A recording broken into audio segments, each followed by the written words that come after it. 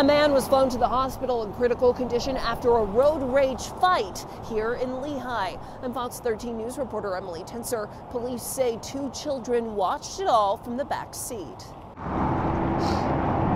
Lehi police say a fist fight between 2 drivers here at 1300 West and Main Street ended with a 38-year-old in the hospital. 2 families have been affected horribly by this tragedy. Lieutenant Chad Ray says that on Sunday, witnesses reported a driver cutting off 43-year-old John Williams and brake checking him as they traveled east. Williams allegedly followed the 38-year-old driver into this neighborhood where they both got out of their cars and exchanged punches. An 8-year-old and a 10-year-old watched from the backseat as their father was critically hurt. It's heartbreaking to have to see something like that take place. Getting them access to trauma-informed therapists that understand how this works and how the trauma affects children is really important. Brandon Merrill is the executive director of Utah Homicide Survivors. He works to ensure victims and their families get the help and resources they need. His cousin, Chris Mortensen, was killed in a road rage incident a year and a half ago. Pulled the gun out and shot him pretty much immediately as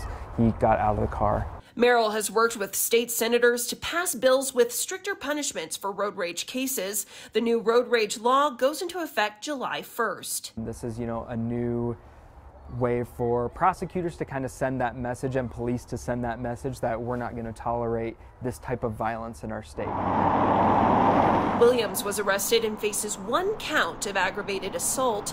Lieutenant Ray says if you see a driver following you, don't try to confront them. Call 911, try to drive to the police department, and have us be involved before it gets to the point where life-altering decisions have been made.